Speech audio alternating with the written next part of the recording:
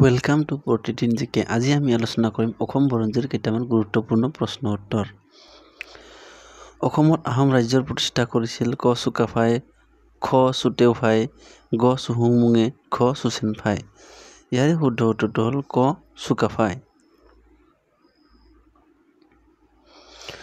চুকাফাই অসমত আহোম ৰাজ্য কেতিয়া প্ৰতিষ্ঠা কৰিছিল? ক 1253 খ্ৰীষ্টাব্দত, খ 1228 খ্ৰীষ্টাব্দত, গ 1284 খ্ৰীষ্টাব্দত, খ 1238 খ্ৰীষ্টাব্দত। ইয়াৰে শুদ্ধ উত্তৰটো হ'ল খ 1228 খ্ৰীষ্টাব্দত। আহোম ৰাজ্যত হিন্দু ধৰ্মৰ প্ৰভাৱ পৰিছিল ক চুকাফাৰ দিনৰ পৰা, খ চুডাংফাৰ দিনৰ পৰা, গ ৰুদ্ৰসিংহৰ দিনৰ পৰা, খ জয়ধ্বজ সিংহৰ দিনৰ পৰা। ইয়াৰে শুদ্ধ উত্তৰটো হ'ল খ চুডাংফাৰ দিনৰ পৰা।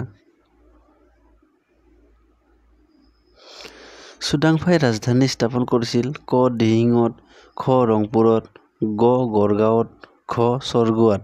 ইয়াৰে শুদ্ধ উত্তৰটো হ'ল খ চৰগুৱাত।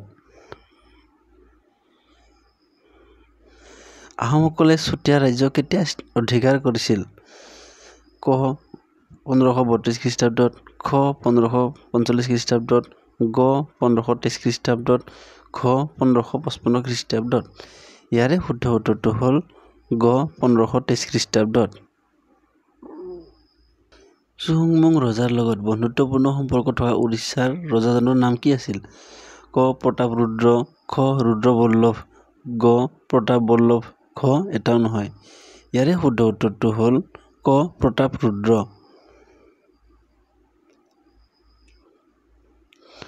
মূলা গাভৰু কাৰ পত্নী আছিল? ক চুহুংমুঙৰ, খ চুকাফাৰ, ঘ ফ্ৰাচেংমুঙৰ, ঘ কনচেং। ইয়াৰে শুদ্ধ উত্তৰটো হ'ল গ ফ্ৰাচেংমুঙৰ।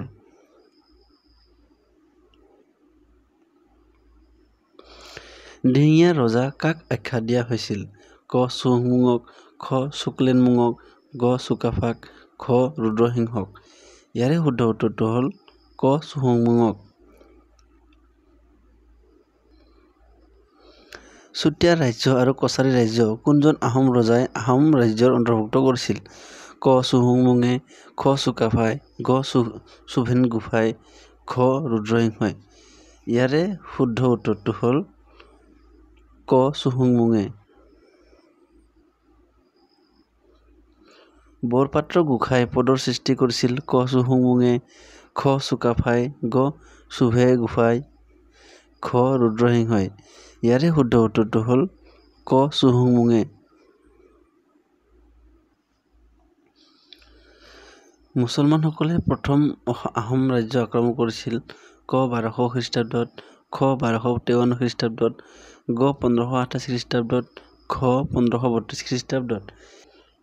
ইয়াৰে শুদ্ধ উত্তৰটো হ'ল গ 1527 খ্ৰীষ্টাব্দত। গড়গয়া ৰজা কাক আখ্যা দিয়া হয়? ক চুহুংমুঙক, খ শুক্লেনমুঙক, গ চুকাফাক, খ ৰুদ্ৰসিংহক। ইয়াৰে শুদ্ধ উত্তৰটো হ'ল খ শুক্লেনমুঙক। যদি ভিডিঅ'টো ভাল লাগিছে লাইক, শ্বেয়াৰ আৰু ছাবস্ক্ৰাইব কৰিবলৈ নাপাহৰিব। ধন্যবাদ।